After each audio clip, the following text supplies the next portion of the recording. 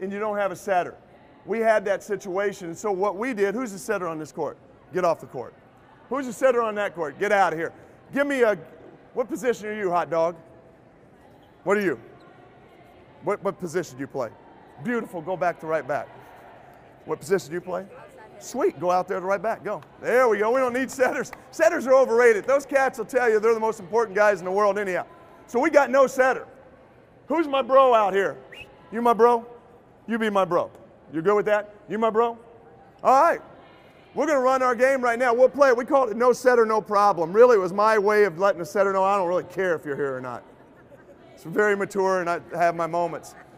But basically put, we're going to run. So for one solid week, we scrimmaged every single night without a setter. And by the end, my hitters thought my bro was a better setter anyhow. And so but here's what's going to happen. You're going to kick the ball in play. You're setting every ball. If she handles the first ball, somebody else steps in there. You're doing the same. Let's see what you got. Go.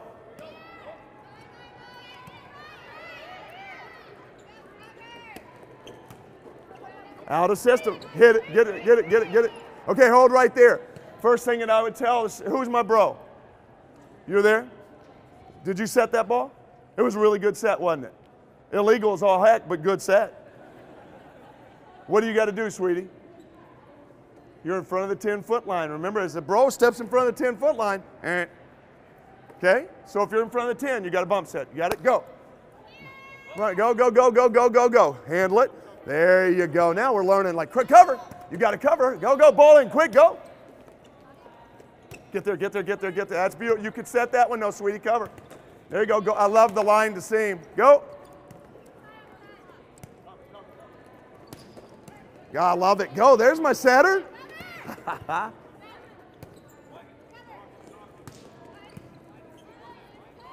Get up, get a swing, get a swing. There you go. Put it in the corner, though. Don't roll that baby back in the middle. And hold right there. Give these guys a big hand. I like that. I liked a lot of what you did. Nice. Try to get those guys comfortable hitting everything away from the middle of the court. Get away from the congestion shot. Your kids will hit every single ball if you give them a chance at 15 and 15. Right in the middle of the court, it's a safety shot. The furthest from going out, the furthest from going out on the sides. They'll just chop middle, make them work to the corners, give them incentives, talk to them on a regular basis.